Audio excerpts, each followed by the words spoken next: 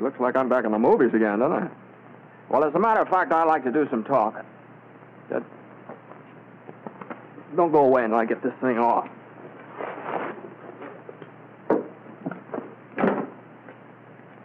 Now, it isn't as if it was a chore for me to talk to you because I want to speak on my favorite subject, the Army Air Forces. I can't speak from long experience. I've only been in the service a year, but I've learned a lot about what the Air Forces have to offer. That's what I want to talk to you about. Right now, the greatest mass mobilization in the history of the world is taking place. Men from cities, towns, farms, married men and single men, brothers, sweethearts, husbands, fathers and sons, businessmen and workers from the factories, and students from colleges and high schools all over America. They're mobilizing, joining up, or having their numbers pulled out of a fishbowl. And this war we're fighting today and tomorrow and the next day until we win is a war of the air. And the whole world knows that. Our factories know that. So interceptors, pursuit ships, light bombers, medium bombers, and flying fortresses are rolling out of those factories. 65,000 fighting planes this year, 100,000 fighting planes next year. And to keep them flying, 2 million men. Now that's where you come in. The Army Air Forces need 15,000 captains, 40,000 lieutenants, 35,000 flying sergeants. Well, how about it? Well, let's talk it over. Now, make no mistake about this thing, fellas. We're all going to be in this war soon, sooner than a lot of you realize. And nearly all the officers of this great Army Air Force that they're building today are going to be drawn from the ranks of you men, from high schools and colleges, those who join as aviation cadets now. Well, now, before I go any further, are there any questions? Yeah, sure, I've got a question. Okay, shoot. Well, I'd like to join up, but I've got about a year of college left, and I'd kind of like to get that diploma. Well, why not? The Air Forces want you to get your diploma. Fellows like yourself, either in high school or college, can enroll in the Air Force Reserve, continue with your studies, and at the end of the term, or when you get your diploma, you'll be taken in as a regular cadet, if you pledge now. Well, thanks. Okay, don't mention it. Hey, I'd like to make the Air Force, but I'm no brainstorm. My grades aren't exactly what they should be. I hear it's tough to get in. Not anymore, it is. And that blocked letter you're sporting, that tells me a lot. Basketball, football, baseball, or some activity where coordination, control, and the ability to work together with the rest of the team, that's important. The same in the Air Force. They're one big team, and they need men who can pull together and play the game. So, you and your teammates should be a cinch in this, the biggest all-American team we've ever had. Now, here's a fellow who works in a filling station. He looks as though he's got something special on his mind. Say, how about it, fella? You know, I've been interested in the Air Forces for quite a while. But I'm 26 years old and got a wife and haven't had a chance for too much education. What about me?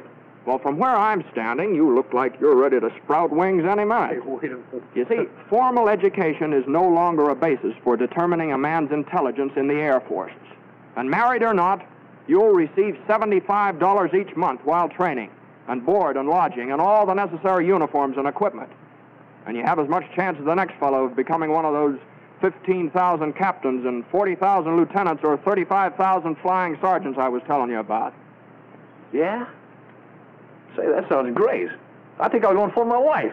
I'd like to get something straight in my mind. I'm one of those high school students you've been talking about, but I'm not old enough. I wasn't planning on going to college, so... Well, where does that leave me as far as the Air Force is concerned? Fella, you sound like the forgotten man. But if you're close to 18 and you're over 5 feet in altitude, you can be one of us just as quickly as anybody else. Okay. Just make out that application for the Air Force Reserve. Now, your physical examination. Well, that's not going to be so tough. If you're an average guy and normally healthy, you'll make the grade, all right? So one day you say goodbye to Mother and Dad. Pretty proud and happy, too. Especially Dad. His suspenders are about to bust. Yeah, you say goodbye to Sister Jane, and maybe Aunt Minnie. Oh, yeah, Uncle Ben, and Brother Joy. Those first few steps down the walk are the beginning of a great adventure. Oh, wait a minute now. Aren't going to forget that sweet little bit of something next door.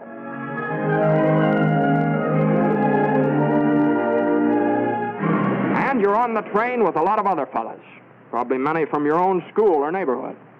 Oh, yeah, I forgot to say, Uncle Sam bought your ticket.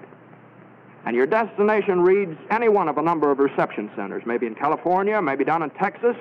It's here that lasting friendships are made because you and your teammates are aiming for the same goal.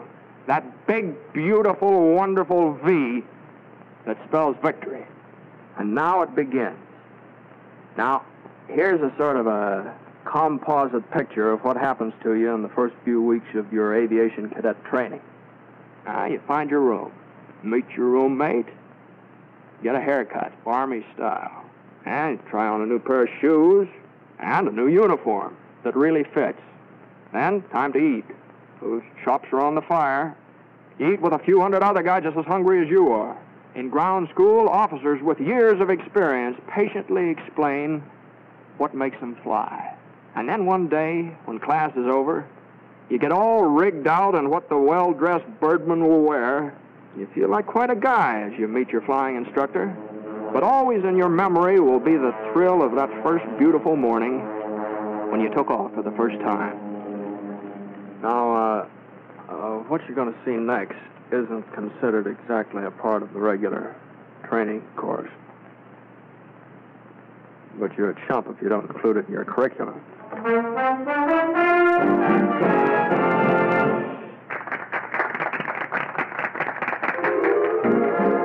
And you find out the effect those shiny little wings have on a gal. It's phenomenal.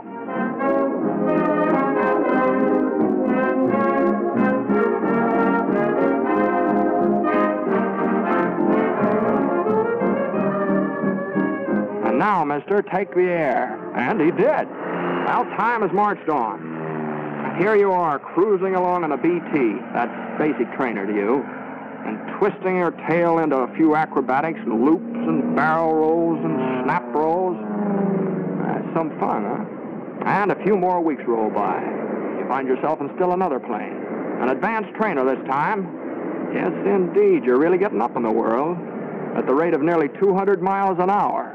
But you think this is something. Well, now, just wait. Fellas, shake hands with Mr. B-17 and a few of his big brothers. Now, watch out now, he's tough. Those 4 motors roaring through the sky like a thunderstorm, they can't fool with them. American workmen, the finest master mechanics in the world, put those motors together. Made them live, made them breathe, made them roar. Yes, sir, a whole army of workmen, designers, engineers, and just plain guys who wanted to do something for their country. They put that B-17 together. A few thousand of these babies will win this war for us, and a few thousand guys like you in there flying. And remember, we said something about a team. Well, 9 men are inside that plane, each with an important job to do. So let's go in and take a look around. Let's meet the team. Yes, sir, 9 fellas like yourself working together, as closely coordinated as a precision watch. Now get this straight. The pilot is not the most important fellow inside this plane. All 9 members of the crew are equally important. For example, the pilot and the co-pilot can take the plane off the ground and set it back down again, but where would they be without the navigator? Now meet him. He's the gentleman sitting right there, with his pencils and calculators. He's responsible for getting the giant bomber to its destination and back again. Now, you might like his job. Now, this fellow's a second lieutenant, draws $245 each month, and although he was good at mathematics, he didn't graduate from college. But he learned that the Air Forces could use his talents, and now he's a necessary part of the team. And now let's go up into the nose of Mr. B-17 and meet somebody who has an important job in that department. This is the bombardier, the boy who doesn't miss. You see, flying the plane is wasted motion unless this lad hits the target on the noggin. The finest pilots in the Air Force would be behind the 8 ball if the bombardier couldn't hit straight. And he's a full-fledged commissioned officer, too, wears his wings, draws the same pay as the pilot or the co-pilot. Now, back in the main body of the plane, we've got some more important positions.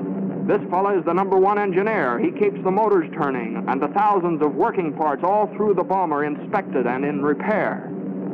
And then comes the radio operator, who keeps the bomber in constant communication with its home base, and the photographer who keeps a photographic record of what takes place on the earth below while the bomber's on its mission. He's sort of an official scorekeeper, checking up for future reference. Now, the remaining members of the flight crew are #2 engineer and #2 radio man. So you see, being in the Air Forces isn't all piloting, or all navigating, or all bombardiering. It's teamwork. And each member of the team is just as important as the next one. Now listen, it takes 38 men on the ground to keep this bomber in the air. So let's go downstairs and meet the ground force.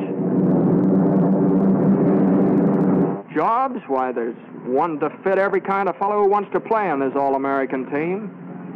Meet the armament officer. Now, he's in charge of 12 bombers, more or less like the one we just looked over. It's his job to see that the bombs are loaded and the machine guns, and a general all-around checkup. See that bar on his shoulders? Well, he ranks just the same as the pilot or the co-pilot or the navigator or the bombardier.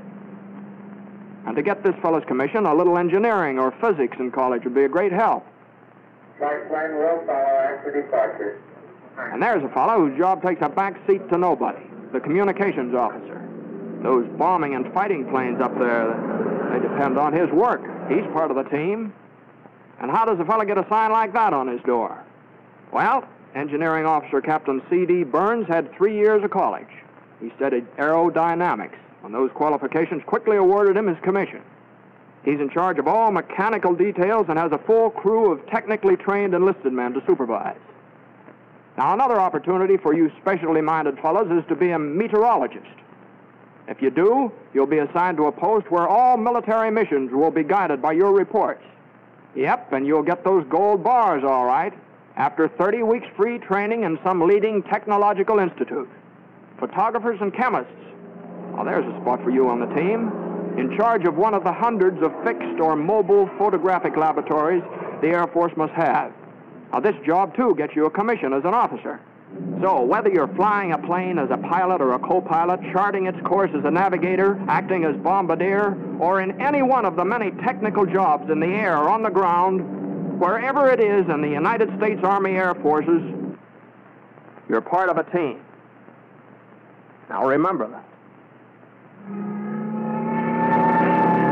So listen to the roar of those motors, young men of America, and heed their call. Soon the skies will be filled with the greatest air armada the world has ever seen. Our own Army Air Forces.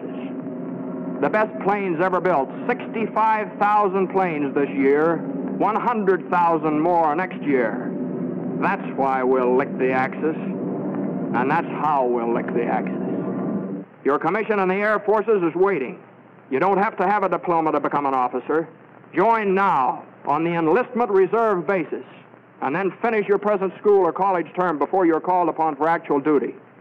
If you're between the ages of 18 and 26, with a good bill of health, you can make as high as $245 a month, and with a bonus of $500 for each year of service in the Air Forces.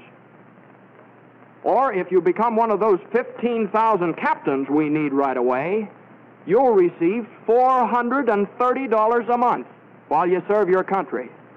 And you'll be well trained for a good job in civilian life when this war is won. Now, here's another thing.